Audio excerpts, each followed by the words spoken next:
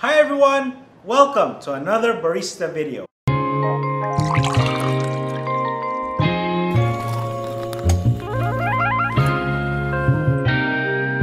In today's video, I'm going to show you the different espresso machine parts.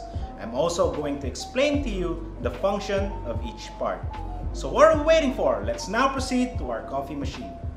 The boiler pressure gauge on most espresso machines measures the pressure of the water tank as well as the pressure that is forced through the espresso.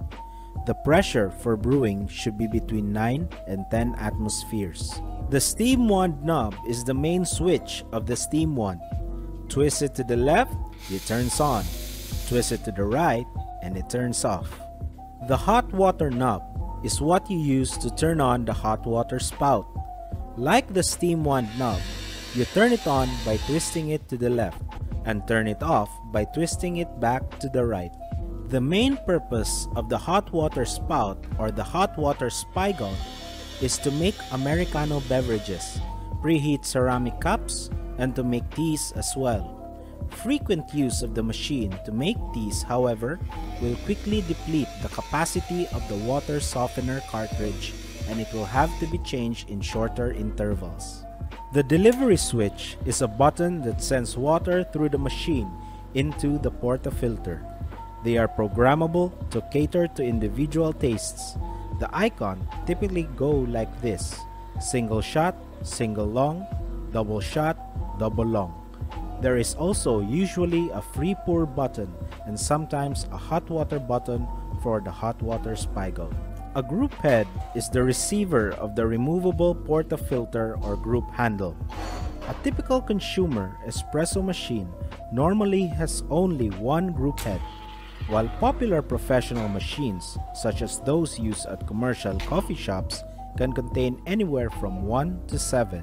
A portafilter is a component of an espresso machine. It's the spoon-like device that holds the ground coffee.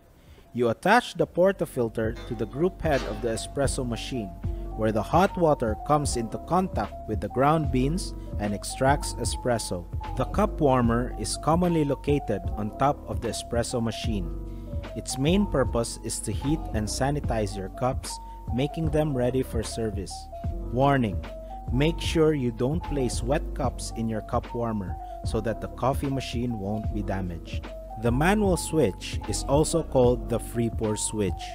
Once turned on, water flows from the group head and down to the portafilter. To turn it off, you need to switch it manually. The steam wand is used to heat and froth milk for use in various espresso drinks. When the user puts the valve in the steam position, steam from the heating vessel is released out of the wand and into the milk. At the bottom of a commercial espresso machine, below the groups and steam wands and hot water dispenser, is the drip tray, which will have a grating over it.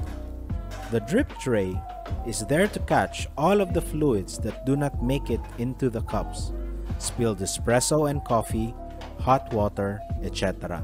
The espresso machine on and off switch, or the power switch, is a switch used to turn the espresso machine on and off. Quite obvious.